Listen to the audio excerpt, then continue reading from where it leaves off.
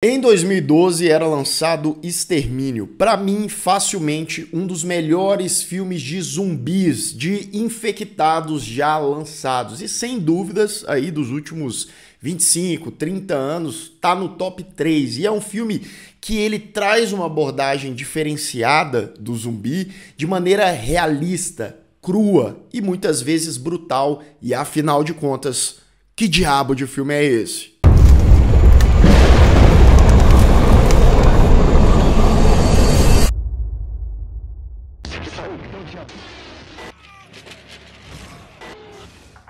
Sejam todos muito bem-vindos a mais um Refúgio Cult, meus amigos. Hoje pra gente falar de um jovem clássico, jovem entre aspas, porque o filme já tá completando 21 anos de existência, que é Extermínio, ou 28 Days Later, de 2022, dirigido pelo Danny Boyle. Como eu já adiantei para vocês na introdução, né? Eu gosto pra caramba desse filme. Acredito que a grande maioria de vocês conheça o filme, talvez goste do filme também. Mas talvez a galera que é mais nova não conhece tanto assim o filme, porque nem sempre ele é tão falado aí nos últimos anos. Vamos mudar isso aqui no Refúgio Cult. Extermínio começa com televisores ali mostrando o caos do mundo, né? Manifestações, violência, quebradeira, entre outras coisas. A câmera, ela vai se afastando lentamente e a gente vê que um macaco tá ali preso a uma cama assistindo aquilo ali. A gente tá dentro de um laboratório. Pouco tempo depois, um grupo de pessoas, um trio, na verdade, entra mascarados ali com a intenção de libertar aqueles animais que estão passando por supostos experimentos ali. Eles são surpreendidos por um cientista, né, que fala, ó, não solta esses macacos não, que eles estão contaminados. E aqui eles falam que é a tal da rage, né, que é a fúria. Mas é como se fosse rabies, né, a raiva, porque eles são extremamente agressivos e tal. O que acontece? Isso não é spoiler, tá ali nos 2, 3 minutinhos do filme iniciais. Eles libertam um desses macacos. Prontamente eles são atacados ali violentamente. E aí, meu amigo, o caos se instaura. Ali começa a contaminação de Extermínio. O filme corta, passam então 28 dias lá do título original do filme, e aí, meu amigo, tá um silêncio, tá um vazio. A gente vai para um hospital, tem um cara sem roupa, deitado, que acorda de um coma.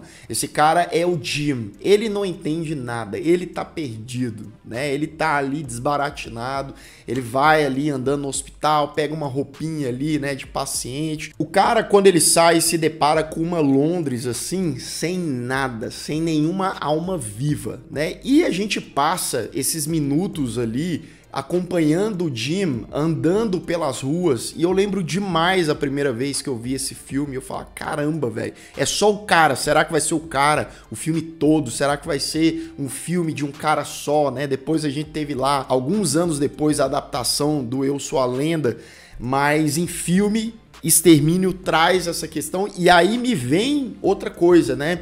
Deve ter sido difícil demais gravar aqueles takes ali. O ator que faz o Jim andando pelas ruas, porque a câmera muitas vezes ela tá afastada e mostra o cara ali no centro da cidade, não tem ninguém. Você pode ficar procurando os pontinhos ali, não vai achar. Ele entra então em uma igreja.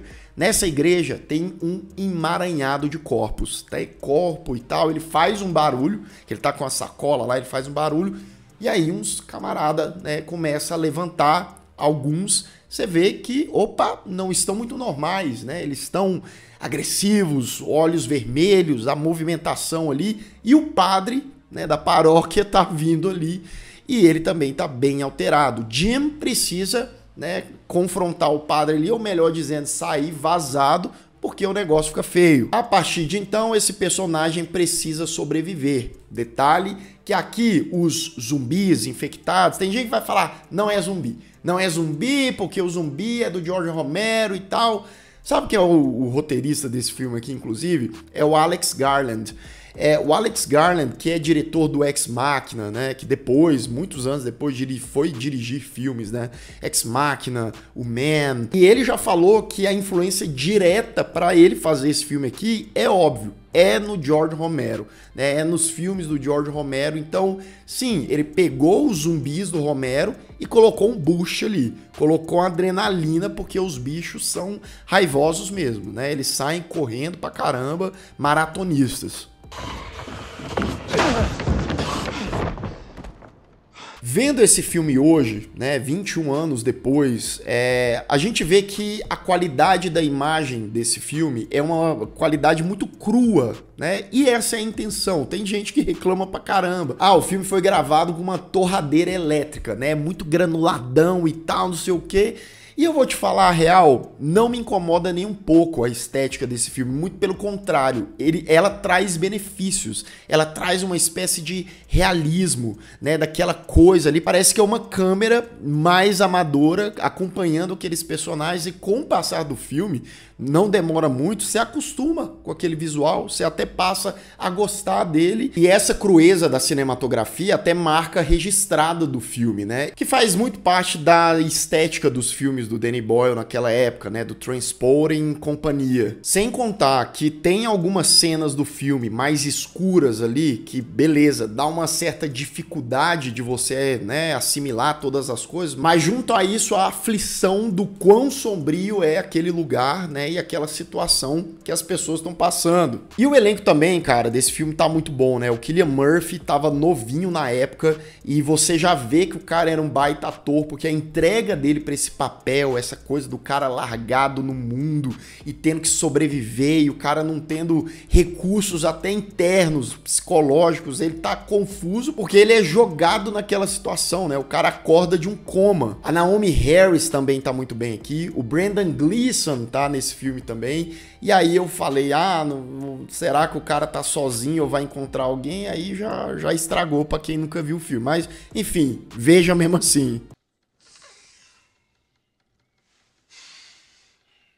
Eu gosto demais da trilha sonora original desse filme aqui, composta pelo John Murphy, né, que é aquela In a Heartbeat, que a trilha conversa muito com o filme e esse nome, né, da música, In a Heartbeat, né, na batida do coração, também tem a ver com o texto, com os diálogos, com a proposta do filme, que daqui a pouquinho a gente vai falar, mas tem uma ou duas cenas aqui que a junção de imagem com a trilha é um negócio de arrepiar. E por mais que esse filme, obviamente, seja fruto dos zumbis e dos filmes que vieram, década de 70, 80, 90 até, né?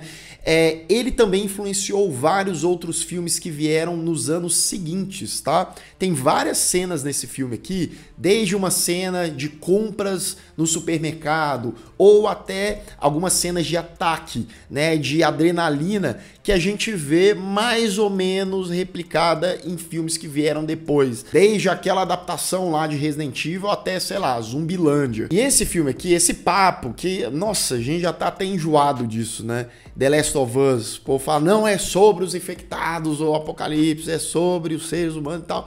Mas revendo esse filme, depois de várias vezes, ele deixa muito explícito a mensagem do quanto o ser humano é frágil, quanto a gente tá aqui, não tá mais, quanto a gente tá vivendo em uma sociedade cheia de regras, de leis, e em um batimento cardíaco, assim, ó, muito rápido, a gente não tá mais, né? Tá tudo um caos, ou as pessoas já não estão mais aqui do nosso lado, né? A nossa finitude mesmo. E principalmente como muito rapidamente a gente pode ser atacado não só de maneira física, mas psicológica também. Afinal, quando a gente tá no caos e a gente passou por uma situação bem complicada aí com a pandemia recente, como a gente, né, perde muita coisa, como a gente precisa do contato humano. Imagine só, né, vivermos sozinhos em um mundo completamente devastado. A sanidade é uma das primeiras coisas, meu amigo, que vai pelo ralo.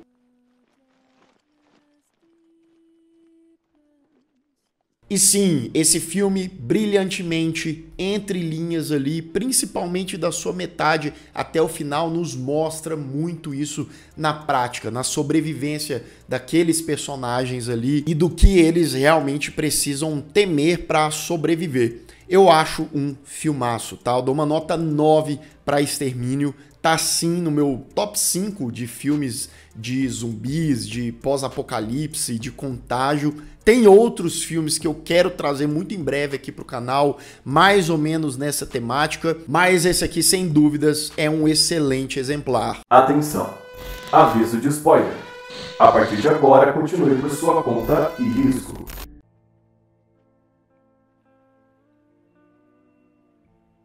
Jim sai correndo lá da igreja, né? Os bichão estão vindo correndo, padre e companhia, né? Os coroinha, vai.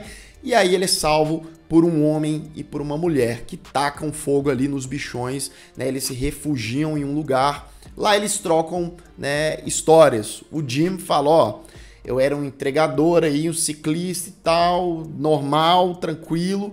Sofri um acidente, um carro me pegou, acordei, tava nessa situação aí. E aí temos o Mark e a Celina, né? O Mark fala, ó, acabou tudo. Não tem polícia, não tem governo, não tem televisão, rádio. A gente tá à deriva mesmo. Os três, então, passam a perambular pelas ruas. Tem uma certa hora que eles passam na casa do Jim, da família dele, né? Ele vê lá os pais dele na cama, mortos, né? Eles não foram contaminados, né? Mas morreram por outras circunstâncias. Eles ficam mais tranquilões ali na casa, mas não demora muito. Naquela noite, os zumbizões maratonistas invadem a casa, né? Atacam eles e o Mark acaba se ferindo.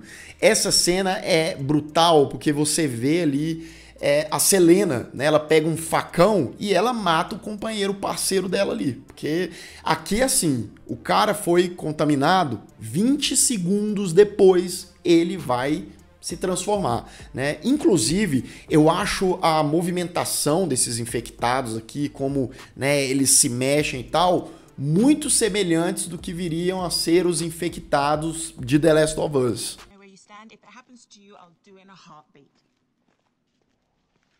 Bem, agora são só os dois, né? Selena e Jim. O Jim até pergunta pra ela algumas coisas. E ela é uma sobrevivente, cara. Ela é durona. Ela fala, ó, e na heartbeat, né? Na batida no coração, eu vou sobreviver, eu vou tomar uma atitude, como aconteceu lá com o companheiro dela. Eles entram em um prédio e são perseguidos mais uma vez por infectados. Eles são ajudados por um cara. O cara leva eles lá pro apartamento dele, onde ele vive com a filha adolescente. Eles são Frank, personagem do Brendan Gleeson, e sua filhinha Hannah, né? A Hannah tá mais assustada e tal. O Frank tá feliz de receber eles, né? Dá uma bebidinha pra eles e tal.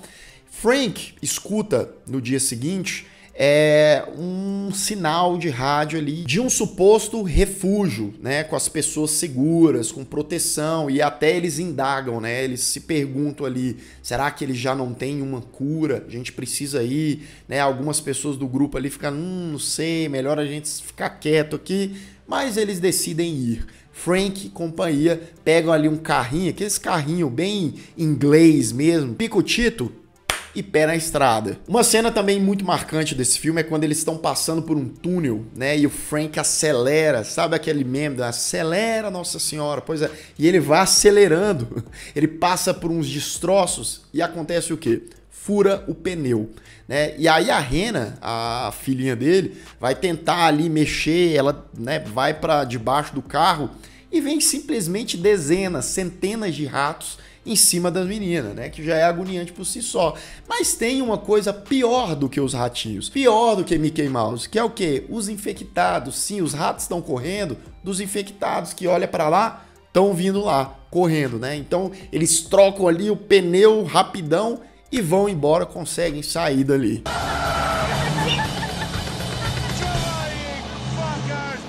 E eu acho legal a narrativa desse filme, como ele começa brando, entre aspas, e aí ele vai intensificando, com o Jim passando pelas primeiras situações com os infectados, né, tendo a morte do Mark e tal, correria pra lá, pra cá, e aí o filme ele entra mais ou menos no meio, numa questão mais branda.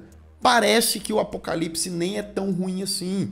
Porque, por exemplo, eles vão para um mercado que tá vazio de gente, obviamente, mas tá cheio de comida, de bebida, e aí super divertida a cena, e eles, né, falam, cara, vai comer pra caramba, pelo menos isso, pelo amor de Deus, né, enchem o carro, né, fica aquela coisa, né, de um carrinho já daquele tamanho, pantufado de gente, de comida, e aí depois eles vão fazer piquenique, rola um clima legal ali, né, um climinha de romance entre Jim e Selena. E pouco depois eles chegam na tal da fortaleza. Só que surpresinha, né? O negócio tá uma bagunça, tá um caos, tá vazio. Frank, que era o mais esperançoso, né?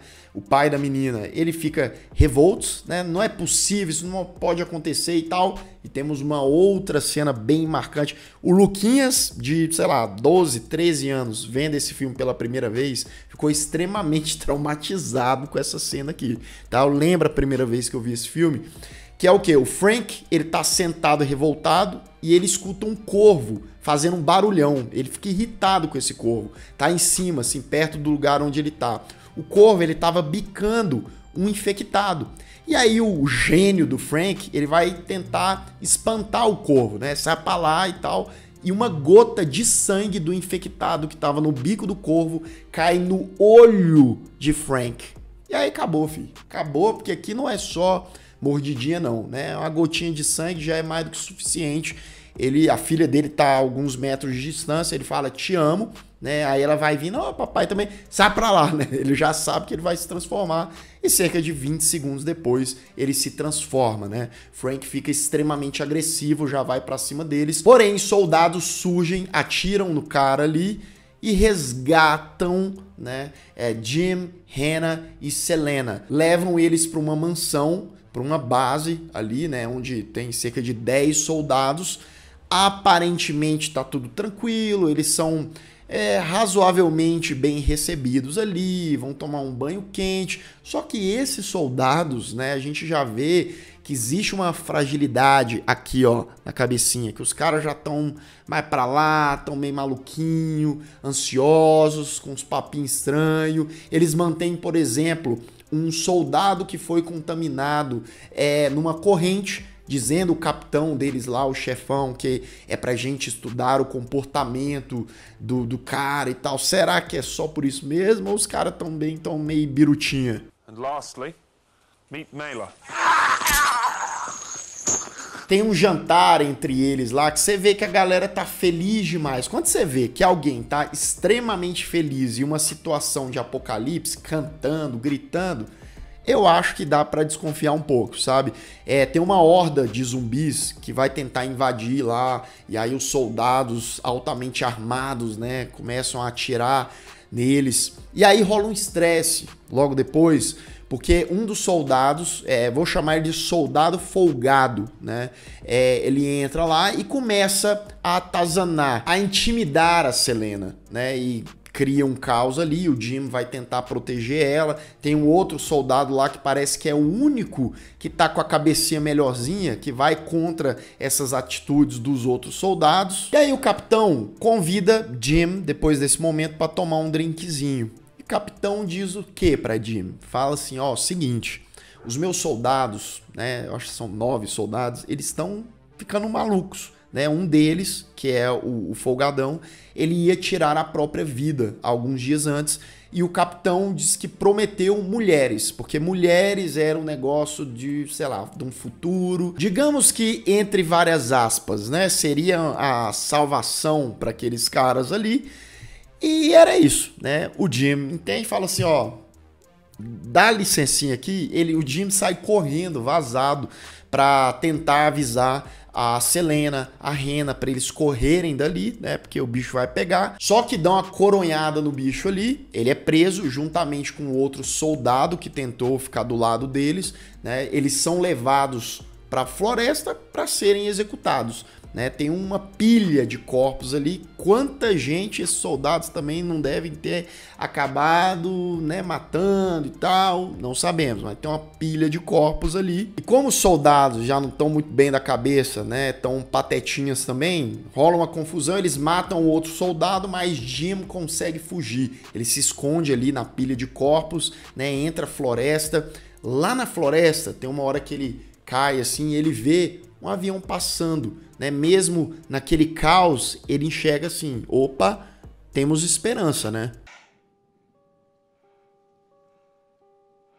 Enquanto isso, Selena e Hannah, elas são obrigadas ali a vestirem roupas chiques para atenderem às necessidades dos rapazes, né? E aí rola revolta e tal. A Selena tenta dar uns remedinhos pra Hannah ali, pra tentar, sei lá, amenizar de alguma forma os abusos que a menina sofreria. Porém, todavia, contudo, o nosso menino Jim, ele entra no modo berserker, meu amigo. Ele entra no modo infectado, porque sim, essa pra mim é a melhor sequência do filme, né? Começa ao fundo a tocar ali levemente a trilha original, né? A mais famosa, e na Heartbeat.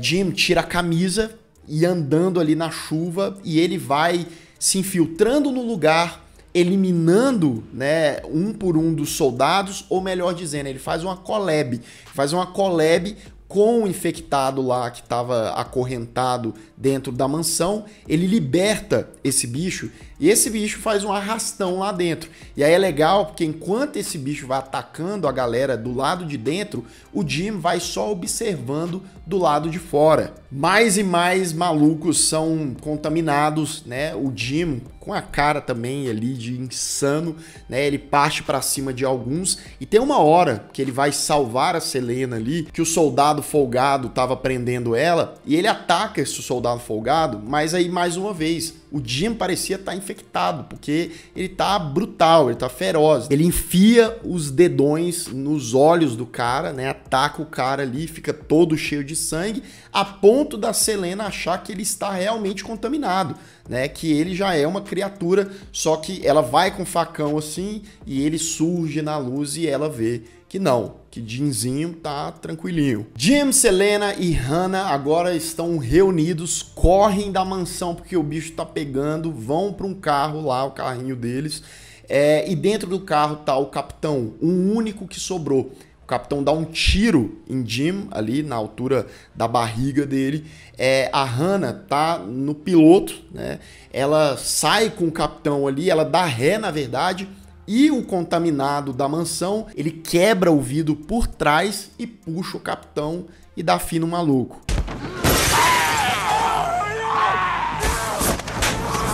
Os três agora finalmente conseguem sair fugidos de lá, agora com Jim ferido. A gente vê que Selena, né, tentou ali ajudar o Jim e passam, adivinha, 28 dias. Jim acorda, tá com curativo ali na barriga, tá tudo bem, graças a Deus, né? E a gente vê que eles estão numa casinha, num topo da montanha. Lucas, o Jim ficou mais 28 dias em coma, coitado, esse menino gosta de dormir. Não é isso, né? Só passou 28 dias mesmo, ele tava se recuperando. Os três ouvem barulho de aviões, de jatos passando por ali, eles saem correndo com uns tecidos, né, que eles estavam ali costurando, formando a palavra hello. E aí dá a entender que sim, o avião viu o chamado de socorro e os três seriam resgatados. Esse é Extermínio, filmaço, né? A gente tem a continuação que veio 5 anos depois, em 2007, que é um filme que eu gosto bastante também. Prefiro o primeiro, mas gosto do segundo, quem sabe num vídeo futuro aí eu traga,